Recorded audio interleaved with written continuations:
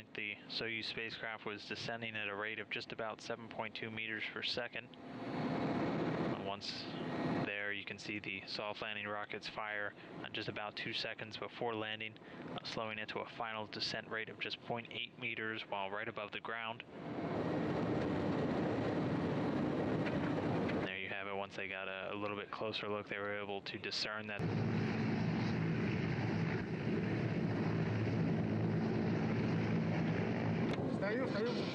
Hey, I'm standing. I'm ready. Attention. Careful. Hello. Welcome back. Who's there? How are you? Great. That's good. Our first look at the returned crew.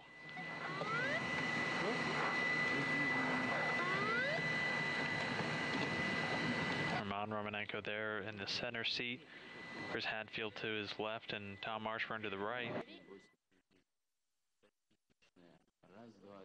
You'll hear them comment on the weather quite a bit, as the weather in Kazakhstan can be quite unpleasant during certain times of the year. Meanwhile, Canadian Space Agency astronaut Chris Hadfield being lowered into his seat now after being extracted. Yeah. It's not quite the SLF though. Nice to yeah, that's true. That's true.